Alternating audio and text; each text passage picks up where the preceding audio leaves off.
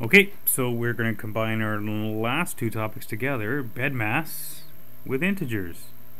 And it's the same old stuff, don't need to freak out at all. It's the same rules as before with your integers. And just like with bedmass, which is your last class, show all your steps. Underline, do the step underneath. Okay, so first question. 8 plus bracket 4 minus 10 close bracket. From bedmass, hopefully you remember, brackets go first. So we do this first. Underline it.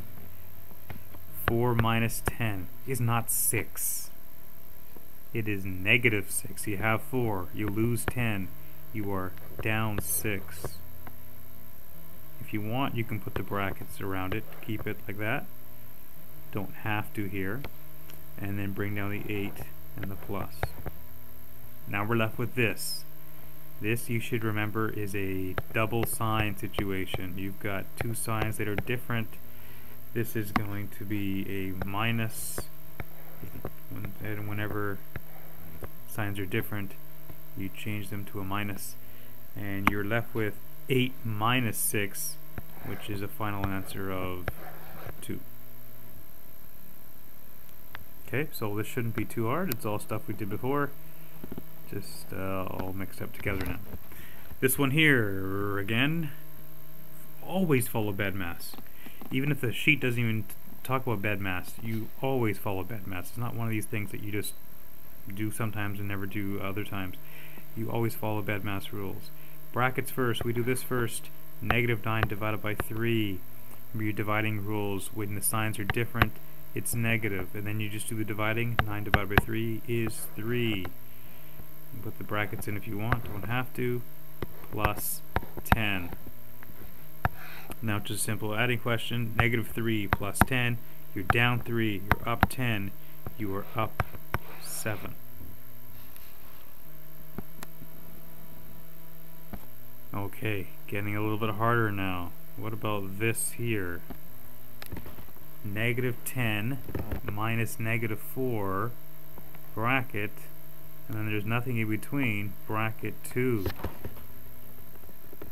What do we do first?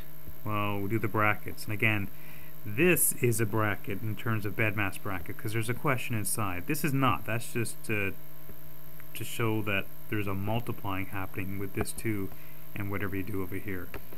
So we do the brackets first, which is this. Inside the brackets, we see the double sign. 2 negatives is going to be a positive. So change that double sign into a positive. You're down 10, you're up 4. You are going to be down 6. Bring down the bracket 2. And again, like I said, when there's nothing in between, it means multiply. So negative 6 times 2. Signs are different, so it's negative 6 times 2 is 12. That's it. Okay.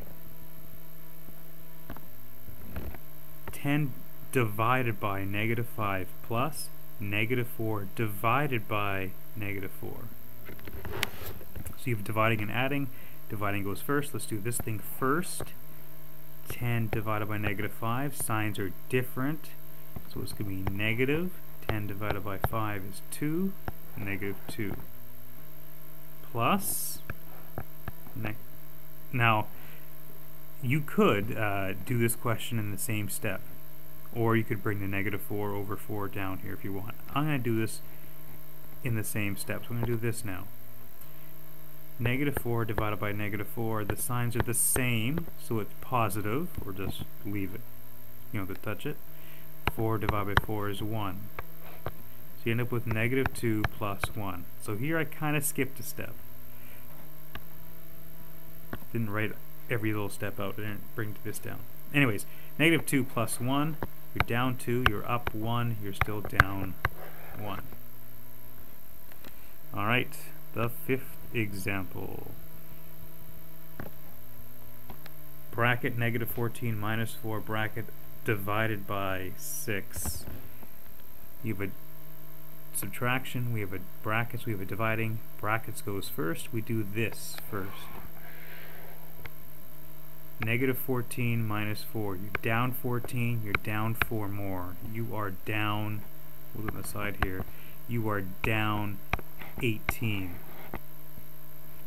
Divided by 6. 18 divided by 6, the signs are different, so we know it's negative. 18 divided by 6 is 3. Negative 3 is your answer. Okay, so the same old stuff as before. Like I said, it's just taking care not to make silly mistakes and watch your signs.